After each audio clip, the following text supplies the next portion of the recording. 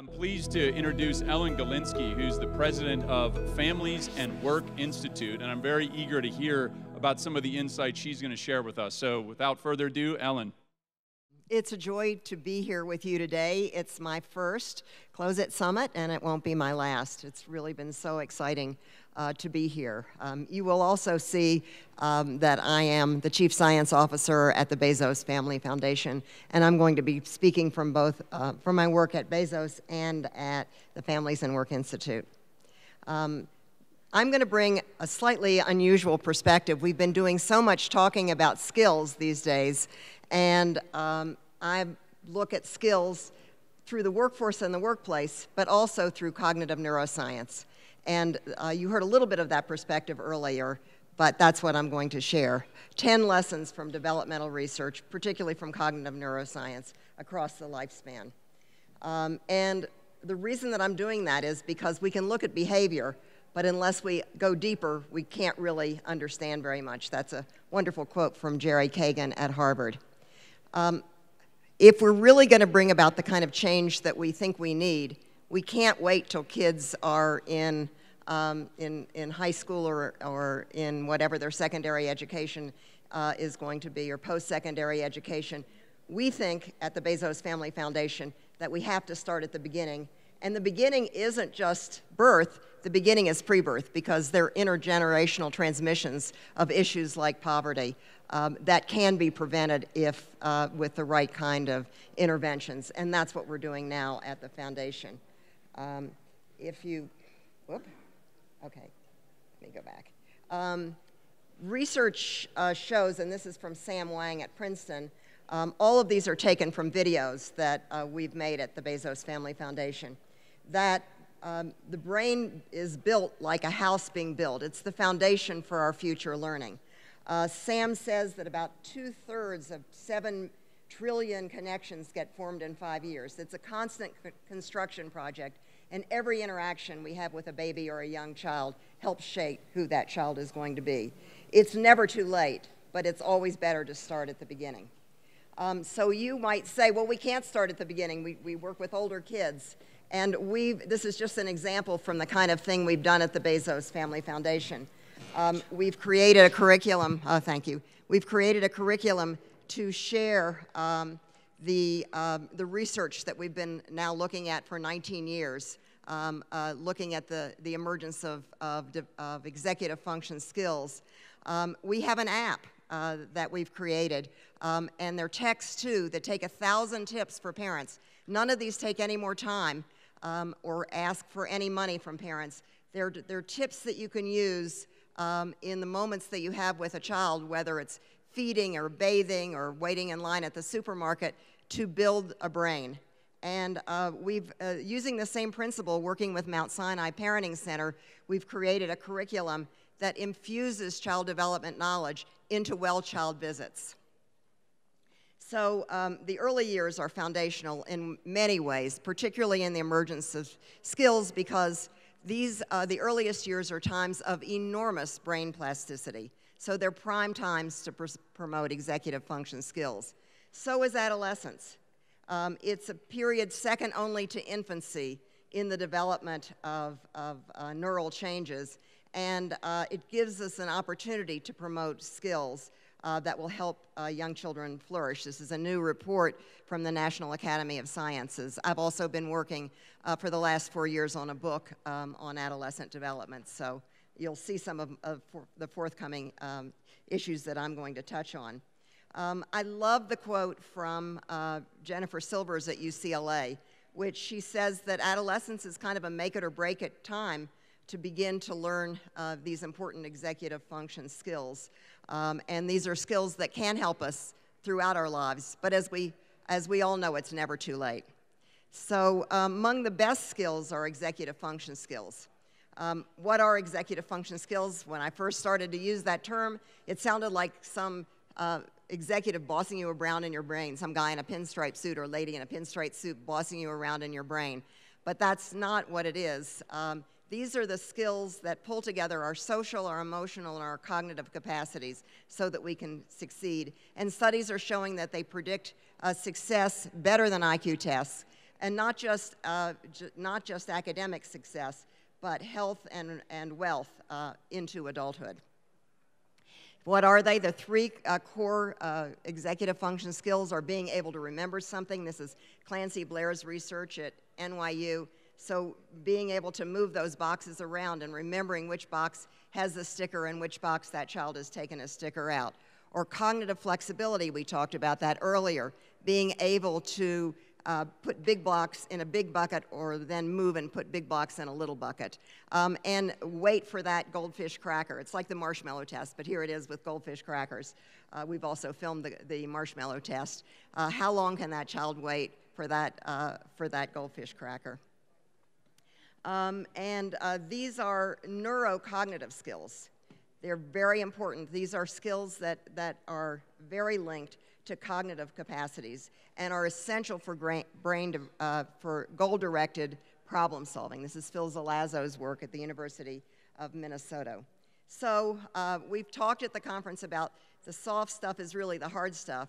I hope that any time you are tempted to say soft skills or non-cognitive skills, you'll think of brain science and never say it again, because it's simply not true.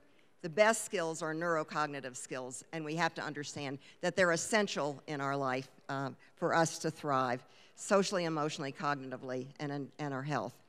Another fourth lesson is about autonomy, supportive caregiving, and teaching. They are the predictor, a major predictor of executive function skills. What does that mean? It means that we don't fix problems for kids. We begin to give kids the skills to be able to fix problems for themselves. Really critical. We do way too much fixing things for kids. I did an experiment with teachers once where I asked them about problems that they faced in their classroom, and 95% of them, this wasn't a study, it was just in a speech, but 95% of them fixed the problems for the kids. So we need to learn to step back and, as kids are able, help them fix their own problems, learn the skills to do so, which I think is critical. So what is autonomy support? It means taking the child's view. It means sharing the reasons why you want something to happen. Ensures that the child plays an active role, joint problem solving, scaffolding, building on what the child can do, and then removing the scaffold as the child can do more for himself or herself, and encourage by giving helpful hints and suggestions for solutions. The fifth lesson is that learning is active. I'm going to go now to infancy research. This is in the lab of Patricia Kuhl at the University of Washington. I'm jumping all over the developmental landscape here because our research covers all of that. You can see the child in that top in a machine that looks like a hairdryer from Mars. That's a MEG machine, M-E-G machine, that enables to take a movie of the child's brain in action. And the question that Pat Kuhl had was, how do children learn language? Most people think that children learn language just by hearing it. It's like sticky. You hear it and you absorb it. That's not true. What she found is, by looking at these 11, 12-month-old children, is that the Broca area of the brain, not just the auditory area of the brain, but the Broca area of the brain was lit up when children were hearing language. That means that they were rehearsing what they were going to need to do to speak. The brain is not a sponge. The brain is active and learning throughout our lives. So if we assume that we're pouring knowledge into an empty vessel, we've got the wrong analogy for thinking about learning. It's not a sponge. It's not an empty vessel. All learning takes place in relationships. It's really critical. Jack Shonkoff, who headed the Neurons to Neighborhoods Task Force, the National Academy of Science, says there is no development. There is no learning without relationships. And that's not true. You know, that's true for big kids, not just little kids. I remember a 7th grader telling me that when he went into the class the first day, he looked at his teacher's eyes. And he could tell from his teacher's eyes whether she liked the kids or not, or he liked the kids or not, and whether the teacher cared about the subject that he or she was teaching. So all relationships takes place in learning. That's Joe Campos's research there, where he shows that kids won't venture over that visual cliff, that check pattern drops down with plexiglass over it. And unless they see an encouraging smile, they won't cross that barrier. They look to us for signals about whether it's safe to venture out. And in that particular experience by Ed Tronick, If the adult makes a still face, which the adult is doing to the child will do anything to try to get the adult to be responsive. It's that back and forth, that give and take through which we learn.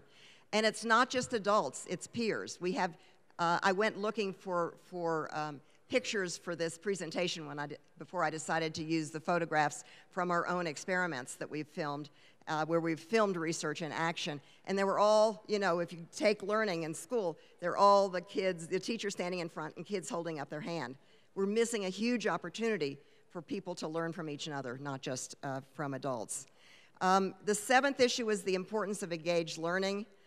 It means promoting intrinsic motivation. It's not just what we do for rewards. It means promoting intrinsic motivations and helping all of us set goals and strategies. That is the core of executive function skills. It means building on and extending learning so that there's that back and forthness that we just saw in those experiments. And it means learning, this is, I think, important, it means enabling reflection. I haven't heard the word reflection, and maybe I've missed it, so if you've said it, I apologize. But in this particular experiment by Phil Zalazzo, the child has the task of, you can see that there's a star there, and sometimes you sort by color, so put the star in the box that's red, or sometimes you sort by shape, put the star where the stars go, and you keep switching. That's cognitive flexibility, working memory, and inhibitory control, all three executive function skills. If you give children a chance to step back and think about why they've made a mistake, then there's actually a neural change. They learn it.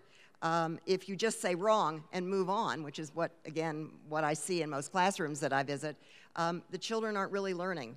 If we believe, as the Amazon speaker said, that we have to fail in order to succeed, we need to give people feedback on what they're learning and how to improve it. As Adele Diamond says, joy and challenge are better motivators than fear or anxiety. Development happens in context. And this is Jennifer Pfeiffer from the University of Oregon. She says she remembers the first time she held a brain in her hand. This was in graduate school, and she said, that's it, that's that person. But what she said she didn't realize at that moment is that that's not at all that person. That brain can be completely different in different contexts. Brain development happens in context, so the contexts are critically important.